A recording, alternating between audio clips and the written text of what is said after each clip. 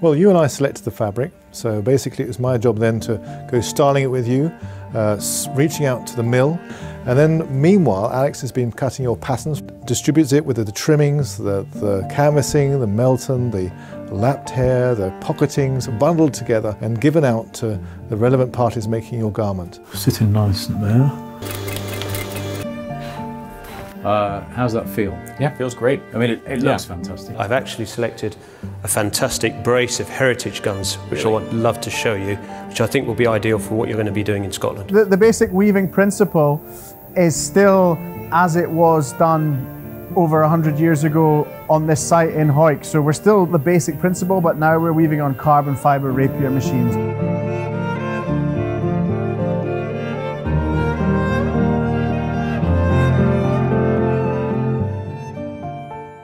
I'm Kirby Allison, and for years now, I've been exploring the world of quality, craftsmanship, and tradition. I've been invited on my very first game shoot up on an estate in Scotland, and I want to make sure that I do it properly. The proper outfit, the proper guns, the proper etiquette. But in today's world, does all of this still exist? And if so, why?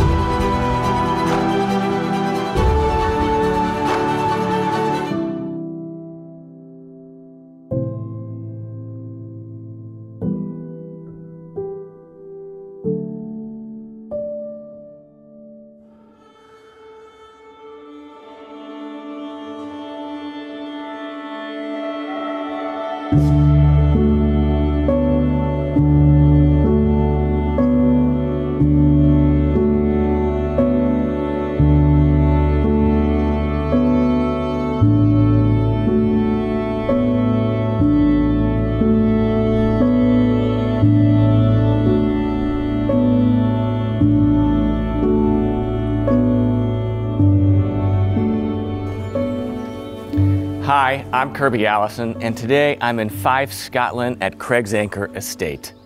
I've been invited by the estate owner, Jason Herkes, here to experience my first driven shoot.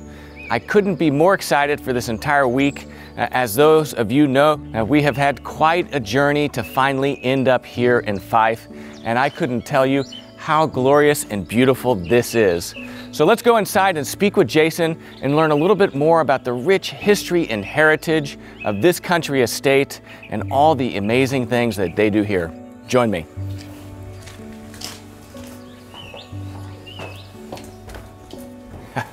Jason. Kirby.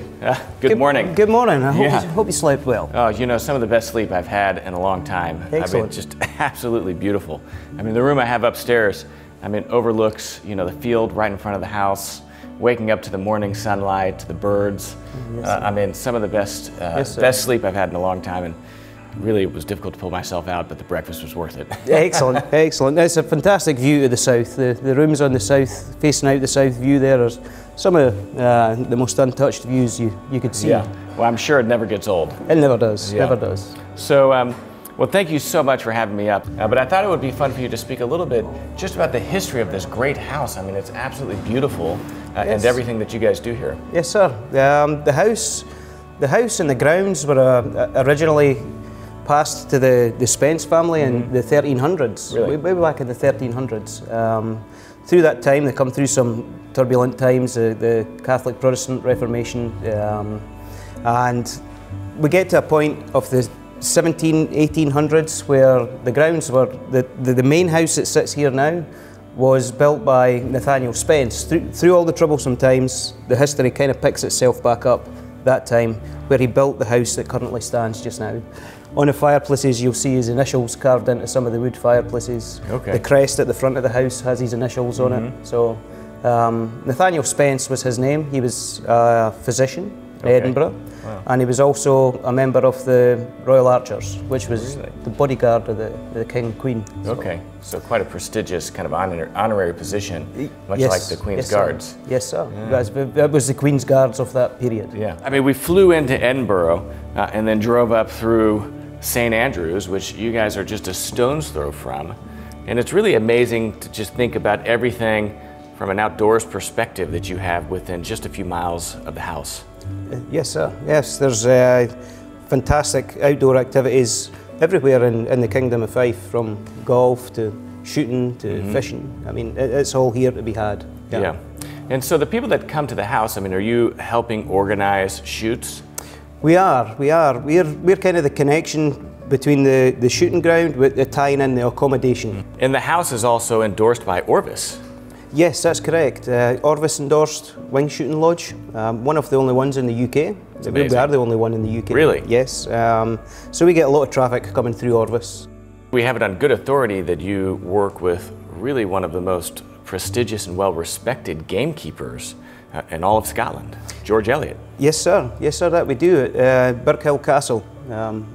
Birkhill Castle produces some of the best birds in the Fife area, and they never disappoint. Well, I think we have an opportunity. George is going to actually take us through Birkhill Castle and show us the work that he does as a gamekeeper, really managing not just the wildlife, but the land. The land, yeah. And it's something we look forward to. Oh, that'll be very enjoyable. George is very knowledgeable about all the things that surround the shooting lifestyle. Yeah.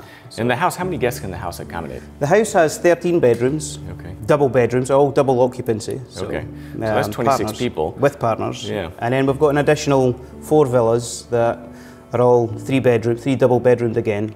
So really, I mean, the house can accommodate well over 50 people. Yes, so we could do double bookings if we've got a team of golfers and a team of shooters. We could comfortably accommodate them. Well, can we see some of the rooms? You certainly can. Yeah. Certainly.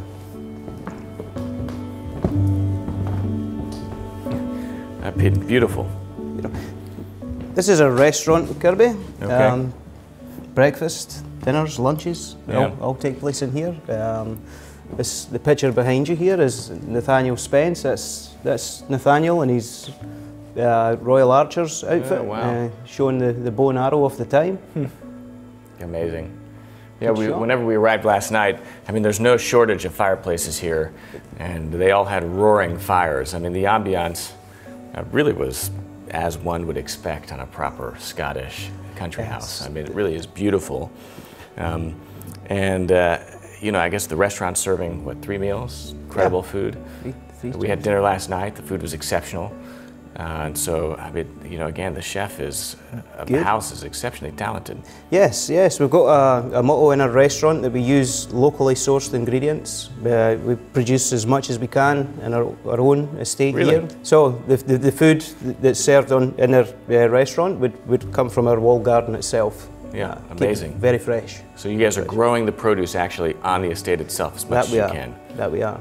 Yeah. Well, it certainly comes out in the flavors, that's for sure. Well, I'm happy to hear that. That's good to hear. Yeah. Well, great. Well, what else do we have down here? We have a transition room. This would be just a little transition room between restaurant and bar. Yes, we come into the transition room here. This would be a small area. You could pick up your drinks in the bar before going to the restaurant. You would sit here. You have a nice drink. And likewise, when you finish in the restaurant, you could retreat here for a cup of coffee. Yeah. And back towards the bar. Back towards the bar. Yes, sir. Yes, sir. And some stunning views. The south. You're in the centre location of the house, looking out to the south views, which are spectacular. Yeah. Doesn't get any better than this. That's for sure.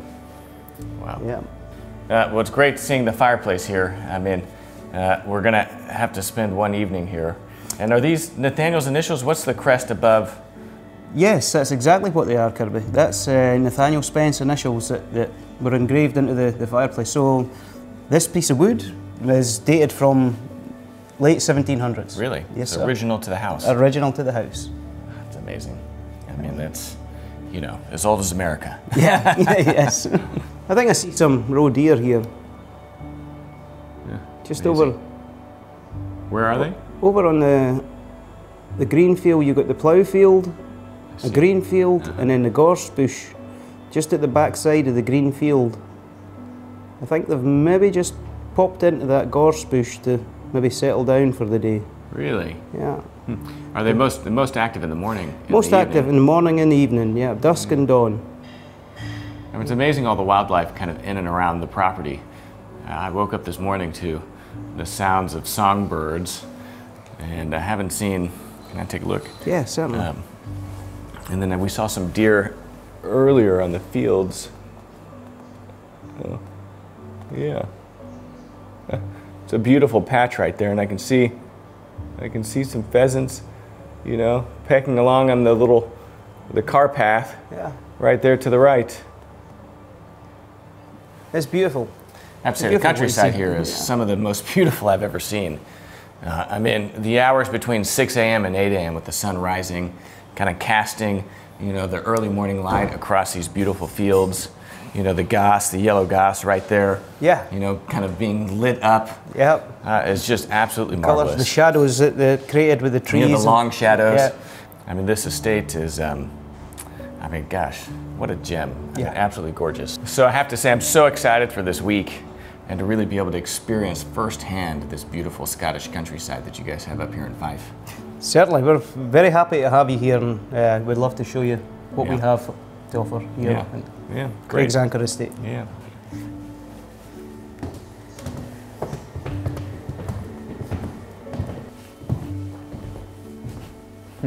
Well, you know, there's no hotel without a good bar. This is a great one. Yes. This is the bar. You come in here for drinks before and after. Fine selection of whiskies from the Isle of Whiskies to the Highland Whiskies to Speyside and the Lowland. Yeah, and beer on tap. And beer on tap. Produced Scotland. Beer lager is produced in Scotland. Real nice lager. Yeah, and of course another fireplace. Another roaring fire, yes. Winters in Scotland, much needed. Much needed. Well, great.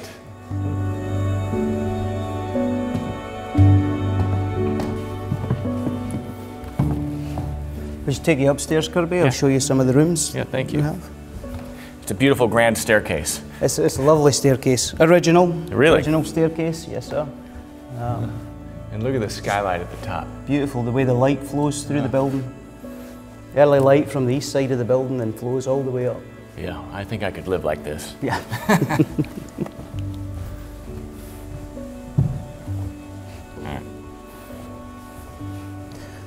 I'll take you through to room 5. It's the master bedroom of the house, and it's where you'll be staying at your time here. Yeah, thank you. Wow.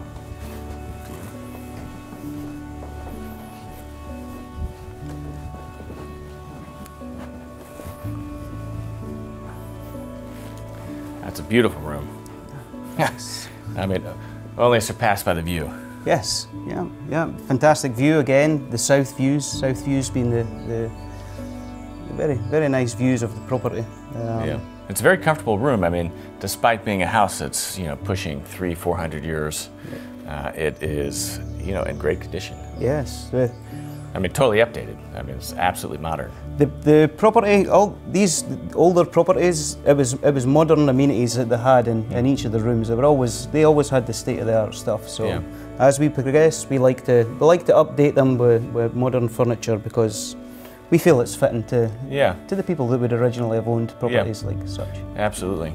Well, the views are beautiful, and I've slept with the window open, you know, last night, and you know, the fresh Scottish air, and then just waking up to the sound of the birds. I mean, really, it was, you know, certainly no exaggeration, one of the best nights' sleep.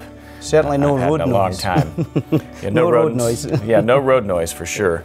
And so all of the rooms are really appointed to this standard. Yes, all rooms are of a very similar standard. The bathrooms, the showers, the soaker tubs is kind of consistent throughout this first level. Yeah. Well, let's go take a look outside. Yes, certainly. Oh boy. Fantastic. I don't know how you ever leave this place. Well, very difficult. It's tough to drag yourself back home. It certainly is. And the walled garden to our right there, Kirby, that's where the vegetables are produced that you eat in the restaurant. Yeah, Very old structure. So was the purpose of the walled garden just to keep, you know, the vermin out from eating the food? Exactly. That's one of the reasons for it. Another reason is creating the microclimate that allows the vegetables to grow. Really? Keeping the heat up. So you could grow things in there that wouldn't necessarily grow out with the walled garden conditions. So it was able to create its own microclimate? Own microclimate, yes sir. How's that? Just with the intake of the sunlight, all south facing, the slopes, they're all sloped north to south, and the exposure to the sunlight. The wind, the prevailing wind coming from the west is blocked by the high walls. Okay. So therefore generates its own microclimate. Radiant temperatures from the stone structure itself all help to create that microclimate inside. And when do you think that walled garden was built? I'm going to say probably in the 1300s. It was built in 3 layers. There was one layer built round, probably about shoulder height. Yeah. Then another layer, and then another layer to complete it to the height that it's at. Originally, burner houses at the back, and they would heat the back wall to keep produce growing in the greenhouse throughout the winter months. That's incredible. And so now that's used as an actual source for the restaurant itself? Yes, sir. Yes, sir. Unbelievable. Yeah. I mean, it's really farm to table, if you will. Farm to table, that's the motto, yes. You know, from not just the produce, but a lot of the game that you guys serve on the menu. Yes, yes, sir. Yeah. So what is this right here? Originally, this would be the coach house. This is where the coaches would be held, stable blocks. So fireplaces, again, roaring fires within. Warm up the carriages before the Lord and Lady came over to go wherever they wanted to go. Okay. And then today, how are you using it? Today we're using this as locker room facilities for the shooting. So you could come over in here, you could slip out your nice clothes, you could put on your waterproof clothes, you could get your mud boots on, and you could head to the field to shoot. Yeah. So this is where kind of all the shoots get set up first? Yes, sir. Yeah. This is where you'd leave from. Okay. Yes. Yeah, well, this is absolutely beautiful, and again, privileged to be here, and I couldn't be looking forward to the next few days with any greater excitement. Yeah, Jason, thank you so much. Kirby, pleasure. Yeah, pleasure's mine. Yeah.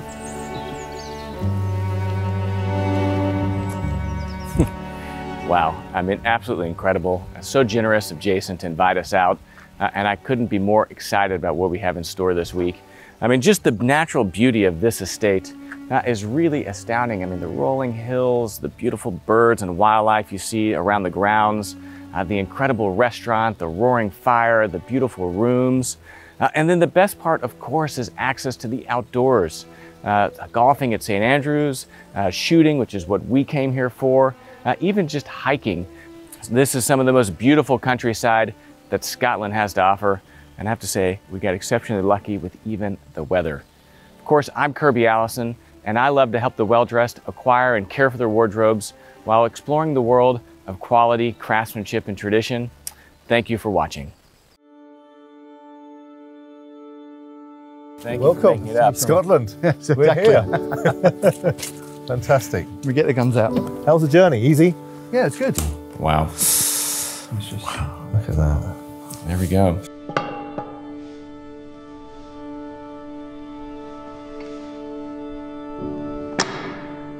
We're going to see how you perform, shooting a simulated driven target, which is of a clay pigeon today.